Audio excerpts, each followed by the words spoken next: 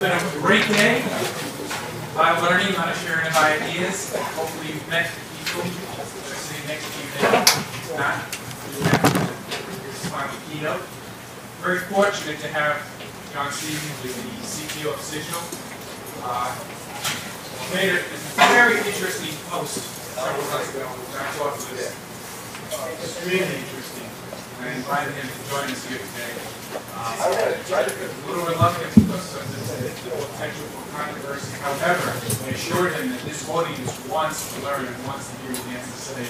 Yeah, John! Woo! Yeah! So, let's be receptive. I'm also signing Jim's book.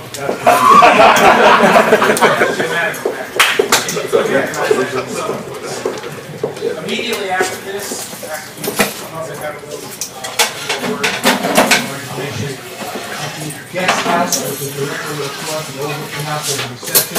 Lots of fantastic food and drinks. Actually, it's a long day when we eat that, right? Yes. So first, before we get going, a quick thank you to all the volunteers that have helped us, all those orange-shirted folks, and all the planners, and just all of you who took the time to come and make this a success. There's another day of it tomorrow. So without further ado, John, thank you.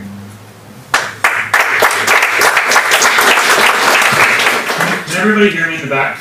Nope. Is that good? No? Someone said no? No, you're recording, so you kind of want me to do this. Outstanding.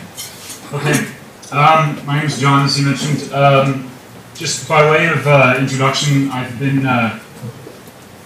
working on this for 20 years now. So everything from incident response when it was easy, and reversing to building people's programs. And so, what I want to kind of talk about is how I've really stopped worrying about all of the things that we've learned today. Unfortunately, all the good tools and techniques we have to try to find problems, and actually worry about trying to fix the damn software. So, you are what you focus on, what you pay attention to. And if you look at the talk breakdown here, this is a BreakerCon. Right? We have a lot of talks on breaking. I will hand it to the organizers. 10 is the most I've counted ever. So that's a good breakdown, but it's still only a third. And so we are what we focus on. So I'm going to try to shift the focus here today. You simply cannot test your application secure. When you get a report and it has 20 critical findings in it, how much more secure are you? Nothing until you fix it, exactly. It's interesting, a lot of security products claim to fix your code. There's not just one, there's a bunch. If you look, we'll test, we'll find, and we'll fix your code. Are they writing your code? And so, this actually turns out to be very hard. We've got to switch that. We've got to turn that corner. And as I mentioned, I've been doing this for a long time, and so I have a lot of assessment data that may even shock you. We simply can't test our application secure, and we know this because our data show it. So we do hundreds of assessments a month, maybe even, certainly thousands and thousands a year. And what we find is that when someone asks us to test it again, I fixed it. I just fixed it, test it again. 67% of the time, we can break it with the exact same test. Okay, no changes. If they let us actually look at the application and do something different to test whatever control they put in place, whatever change they made, 98% of the time we break it. Okay, so we're a little bit challenged, right, with regards to this remediation process here. There's a lot of talk now about band-aiding apps. So there are a variety of different things out there. There's RASP tools, there's libraries, things like that. There's WAFs. Put a WAF in front of it, right? That's going to be the solution where firewall wasn't. Firewall's network, WAF's going to do the applications, going to solve the problem. We have a 100% re-exploit rate when a WAF is put in place after one of our assessments. 100%. Yeah. So that's wild, right? I mean, it's no value, right? Now, I think that there are values to WAFs. I think that they're a valuable tool. But obviously, they are not helping us with our security posture in this case. 77% of the rules system. Oh, right, outstanding. So this re-exploit rate includes when the WAF rules themselves were handcrafted to defeat our specific tests. So again, not very effective. Now, what's worse is, and you see this a lot in the analyst space right now, there's a lot of heat around some better mousetraps out there, right? WAFs have become RASP, testing has become IASP, and these better mousetraps are going to solve your problem, I assure you. They're not. They're not because those that are simply testing the application are still just piling out bugs. Now, is that to say that you shouldn't buy one of those tools? Well, maybe you should. If you're the kind of organization that does some looking at the code over here, and you're the kind of organization that does some breaking the application over here in production, and you don't let those two groups of people talk, you're not getting as much value out of either of those activities as you could if they were combined. And so yes, we are making improvements to the way we test, but understand that when we test the application, the deliverable is bugs. This slide is drawn to scale. So there are some stuff that we found dynamically, and this is since 2004. This is data aggregate from all of my assessment practice from 2004 on. So there's stuff that dynamic tests can find, and there's stuff that static tests can find, and there's a small overlap there. And then 60% of what my organization finds when tests is what we call design flaws. Design flaws are different than a single cross-site scripting problem. It may be something like the profound misuse of cryptography, or like trust concerns between components that break down. And so when we test, or even when we test with one of these new tools, we're still going to be missing a whole class of problems. And what's interesting about this is, what are the OWASP top 3? What are the top 3 problems that we really fixate on? SQL injection, probably one of the top 3, right? What are some of the others? Cross-site scripting, session management stuff, yeah, CSRF, right? Where's the crypto stuff? Where's the authentication stuff? Where's the authorization stuff? Where's the stuff on parameter pollution that gets you in the front page because someone else's account came up? There's a lot of really key problems that may be design related that aren't on that short list, and that short list is what's driving the tools and assessment factors of it. So unfortunately, I'm not selling a tool or a service or consulting that can help you with these things. Instead, I'd actually like you to look inside your own organization. And I think there are some things that I found, now looking at over 98 security initiatives, that I think you would find valuable. And these 3 things are things that the organizations that we have helped or that we have measured their security initiatives say are some of the key things to their success. So the first thing is getting a big red button, a way to stop, as a security person, a way to stop promotion to production. David talked about this, I think, earlier. David wrote, if you saw his presentation. Others have in the past. Then of course, there's been a lot of talk of secure guidance, secure coding, again, Jim's book, right? This can take a lot of forms. We'll talk about it. And then doing some more intelligent design to meet the needs of those flaws through your development frameworks. So this is a bunch of words. Let me just summarize it for you. What's really worked for the organizations we've talked to that are confident in their security groups is that they've gotten involved enough in producing software that they can actually stop it from going to production. So they're providing that kind of quality of governance. And they're part of that game because they're actually helping people code securely, and they're affecting the design in a way that accelerates development. Right? So you're starting to hear some of this come out in DevOps, right, as well. And what's interesting about it is that in the DevOps world, what I hear is it's a lot of focus on culture and it's a lot of focus on people. And those are great focuses, because without those two things, qualified people and the cultural match, you can't succeed. But I'm not going to tell you anything about that, because trying to change an organization's culture is kind of like showing up as a missionary in a native land, in a hostile land, and trying to convert. And I don't want to get eaten. But there are plenty of great presentations, David's to be added, from the OWASP community and other communities that talk about this person, this cultural, the things that are making you successful in doing that. And so I've listed them up here. You can get the slides. You can Google this stuff. Really great presentations, but certainly, please find something that's going to work for your organization culturally. We have a saying at my company: security activities are like organs. We all have a liver, but if I try to take mine out and give it to you, it's going to be a rough, transplant, right? And so rather than looking at what your neighbor is doing or your competitor is doing and try to wholesale import that transplant, work with what you have.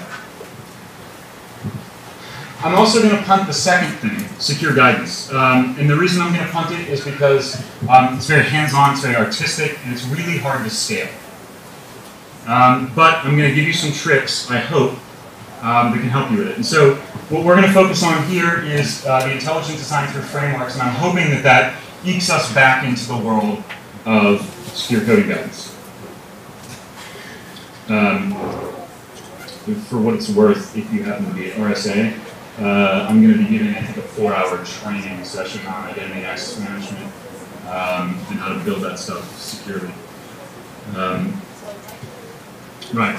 So if I want to talk about frameworks, again, I gathered these particular items and some of these techniques from what's called the BSIMM survey, which is where we looked at security initiatives. And so I could go through and tell you that these are the activities you have to adopt, and this is where you have to get your your stuff, and this is how you have to patch it. I don't want to talk about that. Instead, I want to issue a challenge. And I think this challenge is going to be very hard, but it's one we have to start meeting right now, and it's one we have to start meeting head on. What is a good security framework and what is a bad one? We need to immediately start holding ourselves to this account, and it's this. We need to give guidance and write code that, of course, secure by default, right? We need to prefer automatically applied controls to those that we invent and then ask the developer to remember. Yeah, John! Yeah, good security frameworks just give it to the developer automatically. Bad security frameworks demand the developers remember to call it, and call it correctly, and call it everywhere they need to call it, and pick it for the right reason. I mean, how many people have done an assessment and someone's signing when they should have been encrypting, or vice versa?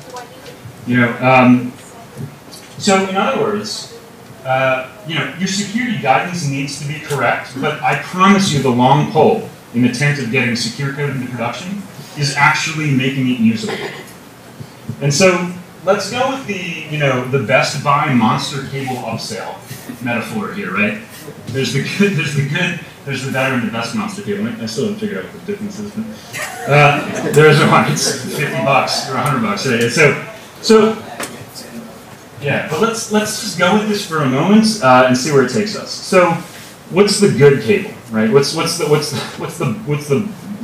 entry level feature? Well, we can help developers. We as developers can write some custom code. We can write some features and functions. Like, this is what a SAPI is, right?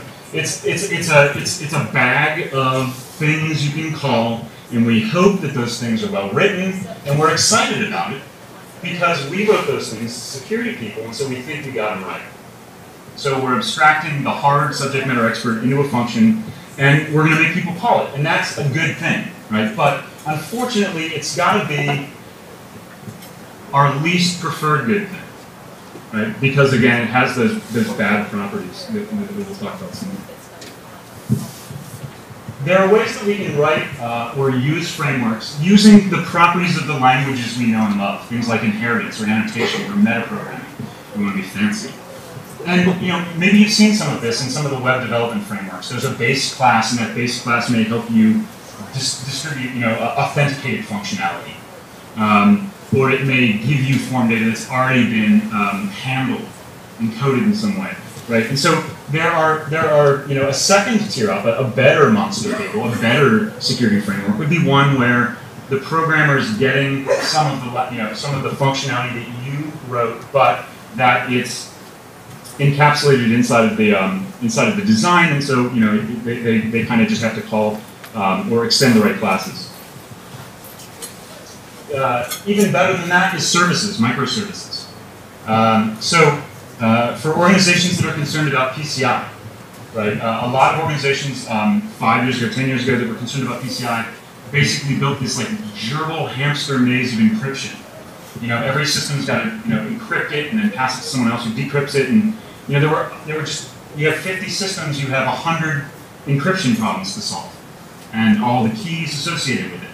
Well, some organizations have said, yeah, we could write those encryption functions and distribute them to developers in the library, or we could write a tokenization service. We could take the credit card, we could have a service tokenize it immediately and pass the token around. And then when you need to bill, you can refer to the tokenization service and get the information you need yesterday. A very quick question, especially for encryption, do you think that a component is enough? Or is it more like, or where do you place componentization versus isolation and putting it in a separate service and keeping it out of the app versus just providing a separate component for encryption? Jim has asked an unfairly hard question, which is how well do you have to encapsulate your encryption tech that you're going to distribute? Can it just be a component? Does it have to be a service? Do I get that right? Yes. I mean, so it's the reason the question's unfair is because it depends. Encryption is a class of things. The kinds of encryption problems that developers suffer with key creation, key management, key escrow, key distribution is a different kind of design abstraction than is a simple symmetric or asymmetric encryption problem. Is a different kind of problem than a, say, request signing scheme. And so, for circumstances where you would want to tokenize, that's been really effectively distributed as a microservice in architectures recently, whereas things like the key management and secret management, sensitive information management, has been part of the build tools. And has actually been distributed as part of the scripts that go along with containerization of your application, so that as the application is built, it gets the right kind of encryption material for the sensitivity and handling of that material for the environment it's bound for. That was a lot of words, I'm sorry. So the point is, though, that the difference between, I guess, to wrap this up for the rest of you, the difference between a component and a service is really the extent to which it is packaged and abstracted. A component you still got to like download and integrate against and manage. In a service, in theory, we're talking about something more restful, more asynchronous, more at arm's length. You have to worry about it less. Back to the PCI example, if you had an encryption component to handle things, you'd still have to integrate that with 50 systems. In theory, if you've got a tokenization, you may take your service down to 3 systems, which you have to integrate with that service, and the rest are none the wiser. There's stuff you can just configure away. I mean, if you guys are into Python and you've done Django apps, you know that basically when you set up your Django project, there's a bunch of configuration you can get right, and a lot of the security posture just comes along with it. And so that's a great way to have abstracted the functionality down to where it can be easily configured and hopefully configured secure by default. Beyond that, there's convention. For those of you who are familiar with the authorization maps, the authorization annotations in Spring, taking the top of the method and saying this you must be authorized to enter this. Conventions such as some of the contextually aware libraries. These are a great abstraction because it's saying, all right, we've taken the functionality and we've basically encapsulated it in a way that is now going to be natural for you to use in the languages you're already using. And then finally, the holy grail of getting a security framework right is when the platform provides it. So Platform-provided security. You're not going to buffer overflow a Java program. The platform provides you memory management. You have won. The developer cannot screw it up. Caveat, if you want to know how to buffer overflow a VM, fucking with it. But, you know, and you know, this also extends to security controls. You know, one of the big differences between the Spring Framework 3 and the Spring Framework 4 is that they've gone from a situation where there's some configuration associated with password management to the platforms providing it secure by default in a way that would definitely withstand attack and would withstand security audit. So platform provided is the win. So now we've got that set of monster cases, right? We go from having written a function to platform provision, and the challenge to this audience is let's get the stuff into the platform. It's not going to happen with everything, but let's get as far up that continuum so that it's automatic as possible. And the rest of this is going to be about that. So let's look at a SAPI as a case study for this. So we have a training app inside my company. We call it the Bank of Insecurities. And here's some code that it handles login through, right? So unsurprisingly, it checks if the user is logged in, and then it does some authorization on top of it, see if they're admin, and it dispatches functionality. Well, so, you know, where does this land on my continuum? You know, the developers had to remember to call functions. Okay, so does a SAPI make that easier? No. In fact, it looks exactly like the same amount of work. Right? So let's look at a SAPI and let's look at input validation and output encoding. So this is Bank of Insecurities, our training app like WebGoat, that is graphed as a tree map. And let's go through the process of fixing this application with a SAPI with respect to input validation and output encoding. Well, there's some files that I didn't have to touch. I'm pretty excited about that. There's 3 files that I called secondary action, meaning that they were basically vulnerable but non-exploitable. So you can have that argument on the pentest outcall. And then there was some stuff I would take as secondary action because it wasn't internet accessible, but it was exploitable. And then there was the code I had to change. And so, oh yeah, and if I wanted to go back to the auth stuff, I got to hit those 2 classes too. So ultimately speaking, when I was done using a SAPI, which was going to fix my code, I had to change 70% of the files and 78% of the lines of code. If ever there were a more epic fail, I'm not sure. That's like, you know, Mr. Developer, you didn't write any of this code correctly, so here, I'm going to give you a library, and what you're going to have to do is you're going to have to get every one of the calls correct. So what you see here is, you see that you have to pick the right method to call in each case, and you have to remember to call it, and you had to get all that right. So remember what I said a bad framework was, right? So what's the scorecard? Did I have to remember to call it? Yep. Did I have to remember to call it correctly? Yep. Did I have to remember to call it everywhere? Yep. Did I have to call the right one for the right reason? Yep. It's 0 for 4. If you use a SAPI for input validation output encoding, and you use my framework rating scheme, you fail. Now, that's not to say that it can't help you with those things, and it's not to say there isn't good stuff in the SAPI. Remember what I'm saying is that we're not getting across the bridge of making it easier to use. Same thing is the case for crypto. I don't know what to say about this, it's sort of MIA, and of course, and on and on.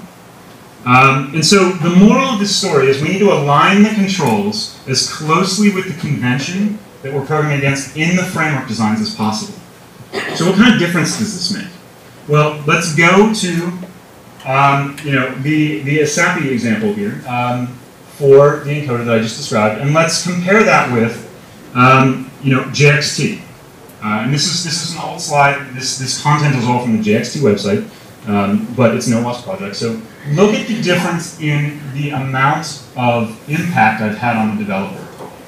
Right? What I've done is I've gone from the API, which is the lowest level cable in my monster cable continuum, to I've gone to convention. In the bottom case, what I have is I've asked the developer to adopt a particular convention of syntax, and they get the security cheese for free with it. And what's exciting about this too is that I've also gone from having to remember to call it to a circumstance where it's secure by default and I have to remember to disable it if I don't want it. So I've gone from API that I need to get those 4 things right with to convention that is secure by default. Yes. I think the convention of sanitizing HTML on input and then dumping it raw on output is a horribly bad convention. And I recommend we use the many sanitizers available to do that sanitization also on output in case data is manipulated during data flow. I'm splitting hairs with you, John. I'm not warranting or advocating. I'm simply using an example of the difference between APIs.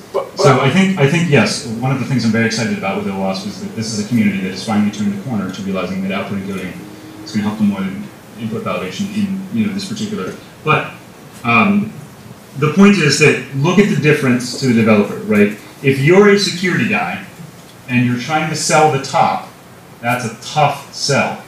If you're a security guy trying to sell the bottom scenario, it's a better sell. And actually, we're going to get into, Jim, later, whether or not this is the right approach or not. So let's look at what the impact of this is on my bank of insecurities thing. We still got those 2 pieces that I don't care about. We've still got those secondary actions. Let's look at this for authentication's purpose, not for input validation's purpose.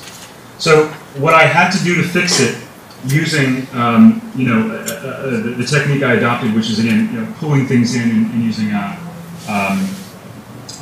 convention and OOAD abstraction, was I had to write 3 more classes. I had to write an interceptor, an auth strategy to handle some of my authentication stuff, pages 23 through 25 of Jim's book. And then I had to change the deployment descriptor. And what that did was it took all of, when you use that kind of breaks your animations. So what it did is it took these classes and it sucked the code I would have had to write out of those classes into the deployment descriptor. So I took what was custom code and it became a configuration change I had to make because I added these other classes, which then, because of the use of the Spring framework, I was able to weave into the code without having to ask the developer to code anything himself. Right? And so, again, this, what we're after here is reducing the impact on developers, reducing the amount of difference between them coding securely and coding on database. So, I didn't realize this is in the case the whole time. So I had to change 5% of the, 5 files or 12% of the code, right? And I got my job done. So that's a toy app, okay? I mean, if you fixed authentication using the strategy I just provided and it changed 12% of your app, that would be wild. That's huge, that's a lot. So, saying that I did 100% remediation on these 2 issues on a 10,000 line app is not interesting, but if you look at this paper by Christoph Kern out of Google, you will see that he takes a very similar approach, and in fact does what Jim describes with respect to the output encoding strategy, and layers on a bit more than just the contextually aware output encoding, and hits an app with about 1,000 templates and goes from 31 bugs to 4, or an 87% reduction in vulnerability. The second app, which they were at for less time, they went from 21 bugs to 9, or a 57% reduction. Now remember my original stats, right? Remember 67% re-exploit, 98% re-exploit, 100% re-exploit. I really, really, really like that number better, right? I've just hit the 80-20 rule on that one. Now, depending on the kind of vulnerability I'm addressing, 80% less vulnerable sites may be 0% more secure. Let's be clear. But the point is I'm making a measurable impact. Okay, so this isn't just art. This is actually a simple and effective strategy. I was drawing this as a joke that in discussion with the guys at Sonatype, who are really good guys. But when we talk about where we're going to put this framework, when we talk about how we're going to code securely, remember that we're really wound up about the code we're writing, but it's this little tip of the iceberg. If you've got 200,000 lines of code, understand that in the Java world, you're probably building on about 2 million lines of open source that you drug in as jar files. And understand that the containers and the servers and that stuff you're sitting on are 20 million lines of code. Right? As you guys know, the security posture doesn't matter which portion of the iceberg you strike, you're going down. And and that doesn't even count the fact that you call services, right? And so it turns out that when we look at the security functions, this approach we have, I'm going to write a security function and give it to the developers. We have to remember that we're not just looking at this tip of the iceberg. We have to look much more deeply and far afield from that. And so one of the most interesting things is if you don't want to think about whether it's an API call or a convention or those words, think about it this way. Deciding where you're going to inject security into the process of the code, it's just a bunch of words that don't belong together. If you're going to decide where you're going to affect the security posture of your application, where is almost a more important question to answer than what. This guidance over here, you can like or not like. It's from Kevin Wall's blog on how to use this API to get authentication right. So again, I don't warrant any of this, but it's good because it's OWASP guidance. And so let's look at the application, architecture du jour in Java. You've got ShiteMinder out here protecting your app in terms of authentication. You've got some network gear, presumably scaling you up into your encryption, and you've got some foo that produces functionality. And so if I ask, how am I going to take Kevin's advice on not restricting password length? Well, I may put that in policy here and here. I may not ask the developer to touch that at all, right? If I'm going to ask them not to restrict character sets, I may actually change the way their interceptor handles that form signature. I may put some stuff on the client to help the user with experience there. And so on and so forth. Each of these things goes in different places. If we only think about security as APIs, we're going to stick it all in functions, and then we're going to force the developer to somehow jam all that stuff in here where it may not belong. And that's not a good idea. So figuring out where you're going to put a fix really determines the extent to which that fix is going to have an impact on the posture, and it really drives a dramatic difference in level of effort and your ability to interact with other systems and get that regression or the fix. So I've been talking about security frameworks, but I've really been striking at what kind of bad ideas are and kind of what criteria for good ideas are. So what does your security framework look like? Like is it a box? Can you ship it out to? Can you put it in Git? What do you do? I'm a firm believer in starting with a napkin. Those of you who have seen me speak over the ages about threat modeling know I'm literally obsessed with patterns. And it's simple, right? When we use development frameworks, those development frameworks are really excited to tell you about the nifty pattern they implemented.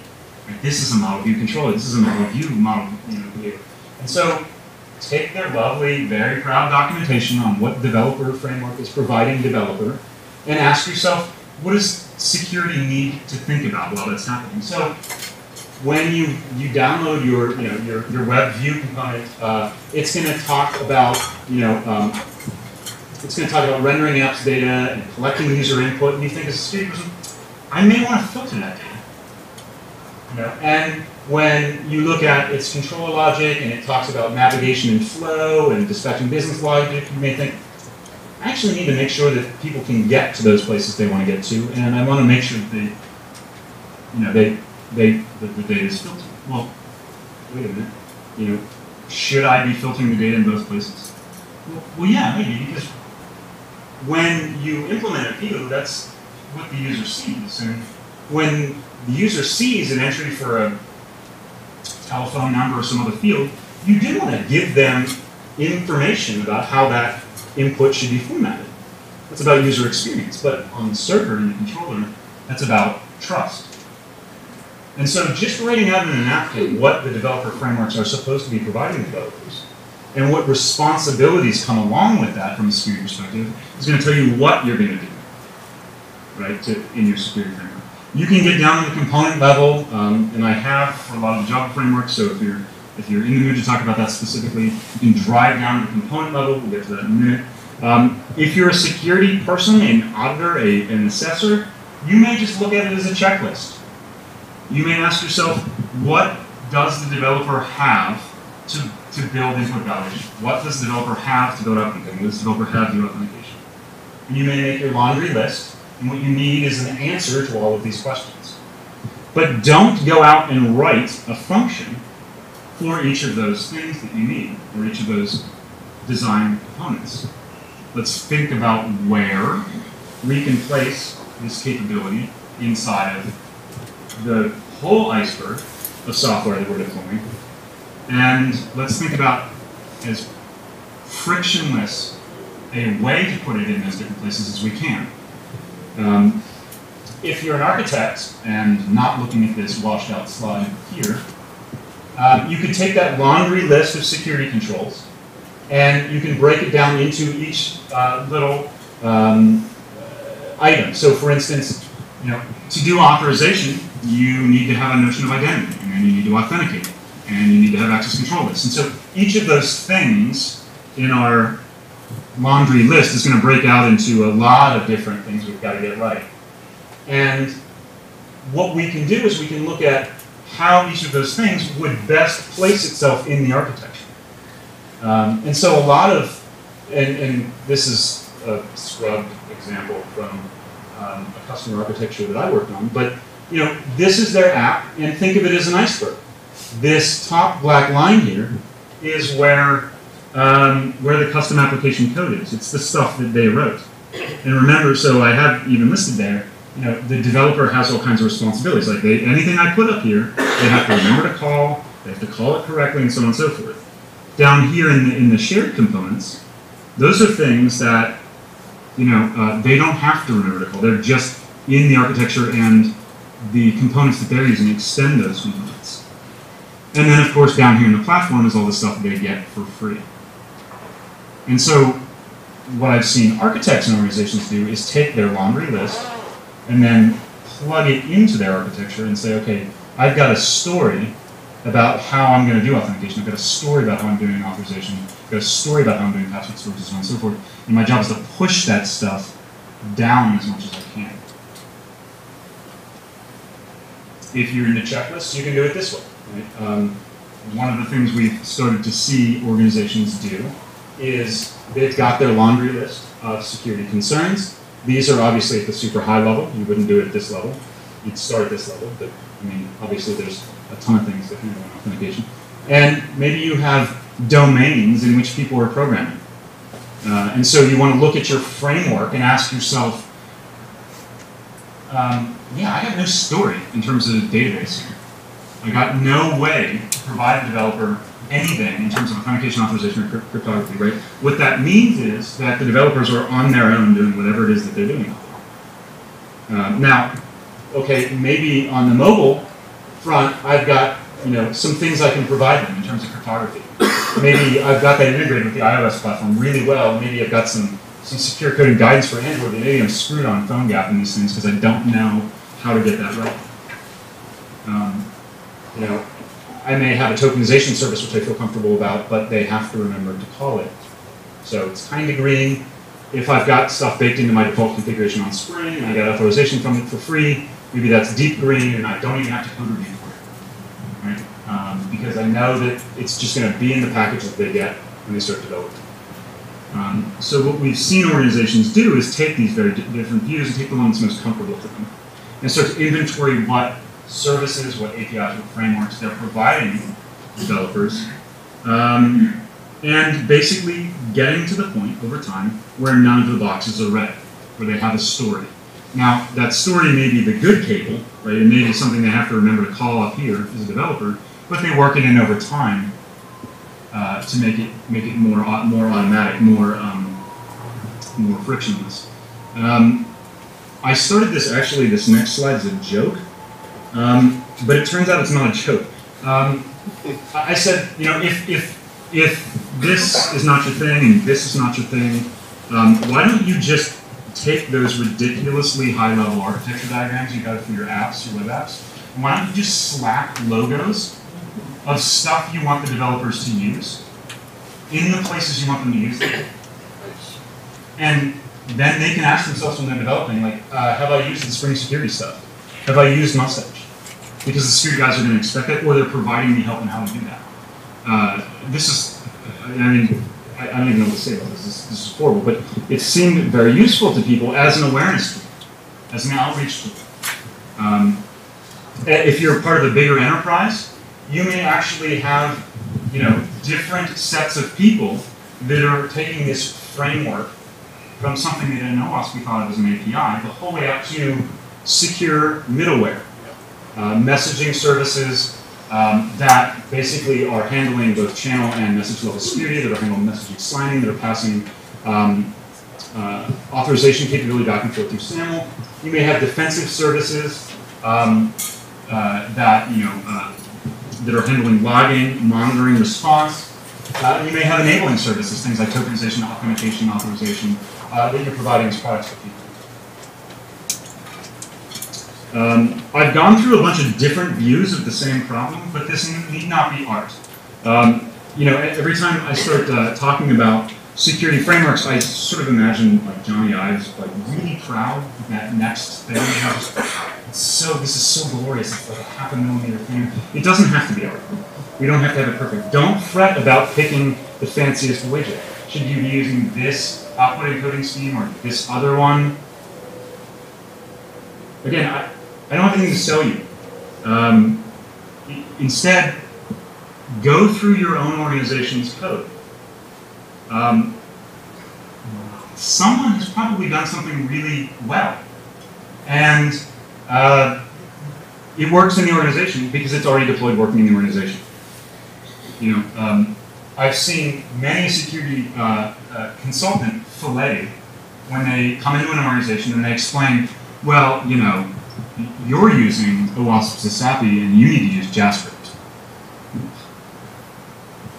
Why? Why are you going to force them to switch courses?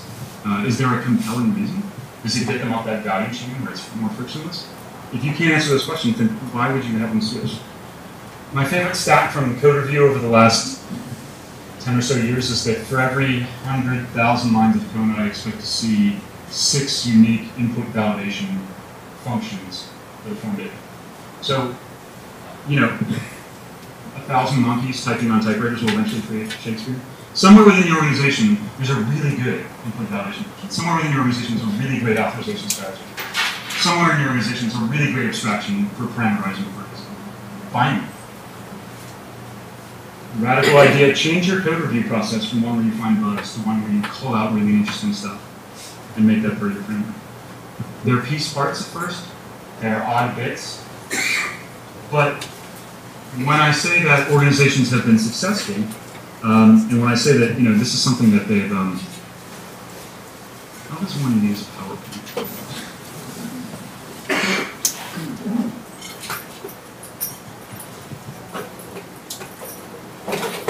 Organizations that have said, we've been really successful by building a security framework, do not have a jar file and an API. They have a framework that's more like that hodgepodge of logos, and they've culled those from their own organization. They've sucked them, and they don't have to be custom code. They can be, open source or vendor products successfully used or whatever. And they've changed their secure coding guidance from Jim's book on how to do everything right in Java to here's how to pull down the repo of the guys in this other business unit that did this whole key migration thing really well. So their secure coding guidance becomes not about how to do everything right, but about how to get the thing done faster by using what someone else in the organization has already succeeded in doing, and that we've hardened or that we've proven is hard because we've assessed it. And so the secure coding guidance becomes about using the right tools in the right places, as opposed to how to do everything right. I've written a ton on how to store passwords securely. You may love it, you may hate it. I don't care, but probably you need to solve that problem not in every day, but a few times in your organization. And once it's solved, the other teams don't need to have the same set of arguments. Shamelessly copy and steal it. The organization should have a framework for that. And if you have bcrypt tattooed on your chest, that may be the way to do it. If you have another way, it passes muster, that may be the way to do it. So pulling these things from your own organization, figuring out which strategy you're going to use to put them in place. What was the last? And then remembering this hierarchy of how we're going to make it easier to apply these things, from custom code to code that's abstracted underneath the custom code, to services that we pulled out, to configuration of those services that hides all that implementation, to convention in the very languages and frameworks you're using, to platform provided stuff that can't be screwed up, is going to be very powerful. And the organizations that I've seen eradicate problems have taken that strategy where they have stolen the good work of their own teams, selected it based on this preference, and then built their assessment practices to help govern the use of those pieces of the framework. So that's my story, and I have written a lot on this. I'm going to continue to write a lot more on it. In terms of how to think about this, how to talk to developers, how to steal their guidance and use it in other teams. But remember that there are more problems that your security framework needs to solve than cross-site scripting. You may want to start with cross-site scripting because there's a lot of findings in the assessment reports. It's a very endemic, very systemic problem that is born out of the tragedy of the tools we're using for the web. There are other problems that we find in every assessment. We have never encountered an organization where we went, son of a bitch, they store their passwords really securely. Game over. We've never seen an organization that does a Java application development platform with single sign-on that gets log out correct in a way that prevents basically horizontal privilege escalation. So, and again, I'm going to talk about some of these things that I say, but there are a ton of different security problems that are in that flaw space that I showed you, that are beyond those top three that you can solve once in the framework and move on. And this is how we're going to defeat the hamster wheel of pain of finding 50 cross-site scriptings, finding them again, suggesting a SAPI.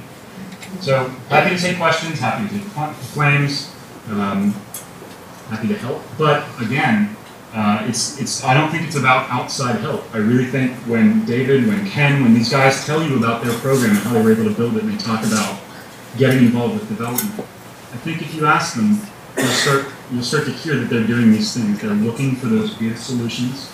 They're baking those solutions in where they're frictionless and automatic to other teams, and they're spreading that learning and that ease, and they're getting successes because of it. I challenge all of you to do the same thing. It's what I work on most days with my customers, and it's really hard, and you have to live in dev to do it, but the bugs do go down, and that's really satisfying. Thanks.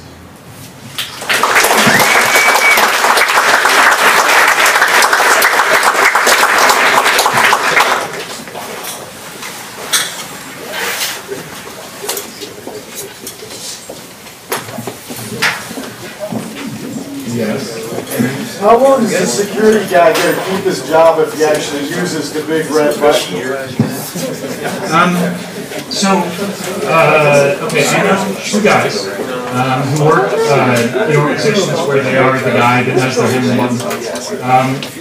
I know that the button has been pressed 5 times. 3 times in one word and twice in another word, and that person keeps, in both cases, their job. What's interesting about that narrative I gave of those 3 points, when you get a button, and when that button goes the whole way up to the CEO level, so that the CEO will believe when you press the button, the software should not go and no one gets overridden. That means you've done these other things to the point where you've ingratiated yourself with development, to the point where